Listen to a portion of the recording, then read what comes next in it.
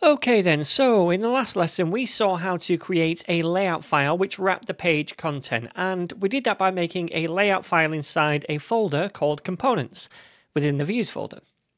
We also said that what we're doing here is actually making what's known as a component, which is why we put it in that components folder, because when we do that, Blade allows us to use those components in other views by using them as a tag, like inside the index view, and the tag starts with an X to tell Blade this is a custom component that we're using, and it's followed by a dash and then the component name itself. So this pattern isn't unique to just layouts. We can create custom components for pretty much any reusable content, and then we can use them inside our views. For example, we might want to make some kind of reusable UI component like a card, and all that card template would live in its own Blade file inside the components folder. Then we can just drop that card component into whatever other view that we want when we need it. So this is a good pattern because it means we'll be reducing a lot of code duplication for common UI elements that might appear in multiple different views. In this lesson then, what we're going to do is make a reusable card component which can then be dropped into the index view to wrap each ninja. So then inside the components folder, we're going to make a new file called card.blade.php. And then inside this file, I'm going to quickly make a simple template for some kind of card component. So that's going to be a div with a class of card. Doesn't exist that class yet, but again, that's for styling purposes later on. Inside that div, we're going to output the special slot variable, which remember is a placeholder for whatever content this component will wrap. And then below the slot, we're also going to make an anchor tag with a class of btn, and the text is going to say something like view details. Now, I'm going to come back to the href attribute later on, but what's clear for now is that we don't want to hard code this to be some URL, because then every time we use the card component, we're linking to the same URL, right? And it makes the component a bit redundant and less reusable. So we'll leave it blank for now, and this will do for the simple template to begin with, which is now ready to be used to wrap whatever content we might want to put inside a card. And that content could be anything. And it's going to be then rendered inside this card where the slot variable is. So then I'm going to use this card inside the index view where we loop through the list of ninjas and output a bit of content for each one. So inside this loop, I'm first of all going to delete everything except for the li tag. Then within that, we can use the special component tag, which starts with an X, then a dash, and then the component name, which is card. And we also need the closing tag for the component as well. Now remember, inside the card component, we used the slot variable to represent whatever content this card wraps. So let's add some content inside here, and I'm just going to add an h3 inside it, and the text for that h3 is going to be the name value of the ninja that we're currently iterating within the loop. So now this h3 content is going to get rendered within the card component where that slot variable is. Right then, so this is still going to look bad in the browser because we don't have any styling yet, but at least we can see if it works. And sure enough, in a browser, we can see those ninjas right here. And if we right click to inspect one of these, then we should see that div with the class of card and then the h3 with the ninja name. Below that, the button. So this was the content that the card wrapped where the slot was. And then this anchor tag was part of the card component in itself. Okay then, so now we've made this card component and it can be reused whenever we need it. But currently in the component, there's no href value for the link and we need that to go somewhere. Now, we know we can't hard code this because then for every card, the link is going to be the same. So we need some way of passing the href attribute value into the component so we can access it. And we need to do that from a place where the card component is actually being used inside the index view. Now, there's a couple of different ways we can do this, but the easiest and probably one of the better approaches is to first of all add an href attribute to the component tag itself. Now, I know this doesn't make much sense yet because hrefs are meant to be only on anchor tags, and this isn't an anchor tag. It's a custom component, but just bear with me. For now, I want to pass whatever the href value should be on the anchor tag into this href attribute right here. Now we know the path should be /ninjas, / and then the ninja ID. So we can output that by using the curly braces, remember, and then accessing the ID from the ninja variable, which is the ninja from the for each loop. Okay then, so now we're passing this href attribute into the card component, and we can access that using a special attributes variable that we automatically get access to inside any blade component. So now inside the card component, I can come to the anchor tag, and inside the href attribute here, I could use curly braces to output a dynamic value. And then we use this special attributes variable automatically provided to us, and on that we can use a get method to get an attribute that gets passed into this component. So we passed in the href attribute, and that means we can access it right here.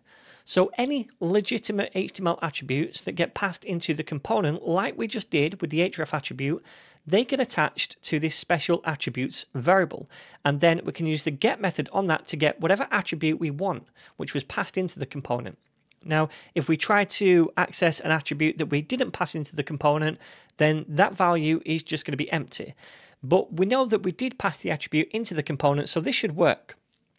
Also, because we know the only attribute getting passed into this component is an href attribute, there's actually an easier way to write this. This is fine, by the way, you can do it this way, but there is an easy way. So we can get rid of the href altogether, and then inside the anchor tag, we can just use the curly braces and then output the attributes variable. And what this does is take any HTML attributes that we pass into the component and it outputs them all right here. So because we only passed in the href attribute, that's going to be the only attribute output here in the anchor tag. But if we also passed in a class attribute to the component, then it's going to output that one here as well. And any and all attributes that we pass in are going to get output wherever we place this attributes variable, like this within a tag.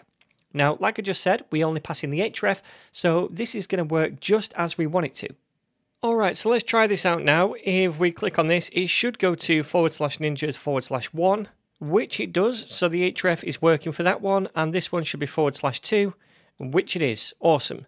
So now we're successfully passing that href attribute into the component, and we're using that with the special attributes variable that we get access to within that component. So then we have seen how we can pass these HTML attributes into components and then access those using the attributes variable inside the component itself. And we could do this with any legitimate HTML attribute like class or name or type, and we could affix those to the correct elements within the component. But what if I wanted to pass in a custom attribute, something which doesn't exist on any HTML element? For example, I might want to pass in an attribute called highlight, and the value of that would either be true or false. Then inside the component, we could use that highlight value to do something like conditionally apply a class to the card.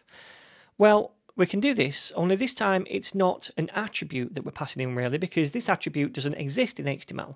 Instead, when we pass in custom properties, it's known as a prop, a bit like you'd use in something like React or Vue. So then, imagine I wanted to pass a boolean, either true or false, as a value to a highlighted prop. If it's true, then we add a highlight class on the card somewhere so that we can style it a bit differently. If it's false, then we don't add that class. So I could pass the value true here to do that, right? Well, not exactly, because what I'm doing here is passing a string value, the word true, into the component and not the Boolean value true. So by default, whenever you pass a value as a prop, it's a string value. Even if I use double curly braces to output some dynamic value here, it's still going to get passed in as a string value, because when we use these curly braces, Blade renders this and outputs this dynamic value as a string before it even gets passed into the component.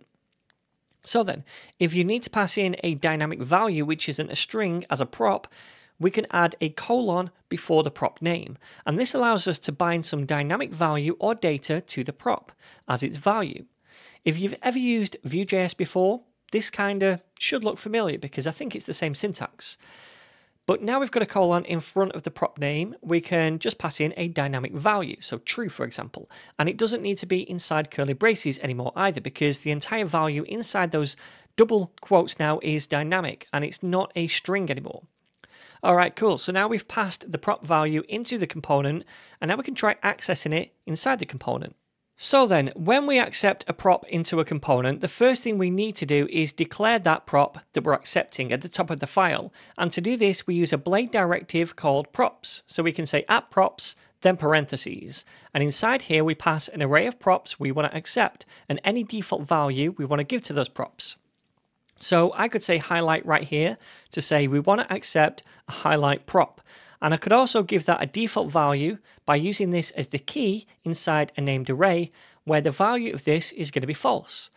So then this means that by default the highlight prop value is false within this component unless we override that and we pass in a true value as the prop value, which we did.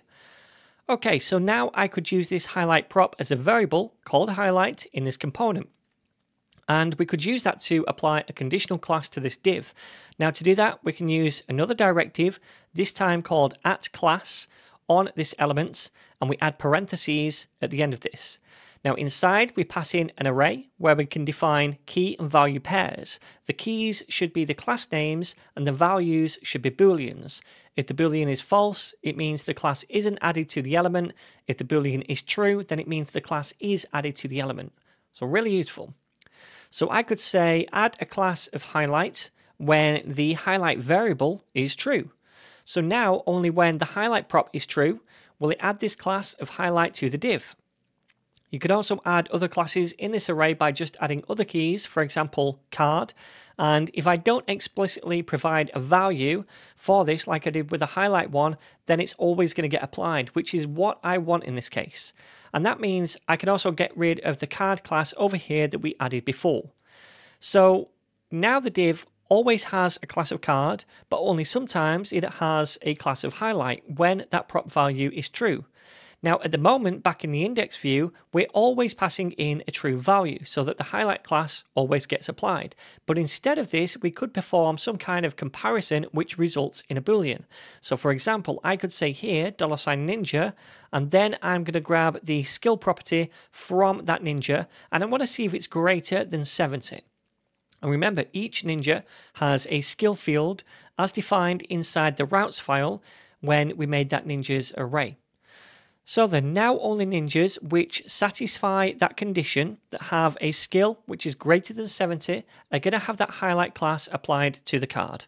Alright, so let's test this out. I'm going to refresh first of all, and then I'm going to inspect this down here to see if we have a class of highlight. Well, yes, we do for Mario, because we know Mario has a skill of 75, which is over 70. We shouldn't have for this one, which we don't. Cool. It's just a class of card for Luigi because the skill for Luigi, I think, was 45, which is less than 70. So then, my friends, that is how we can create custom components and how we can pass attributes, but also custom props into components as well.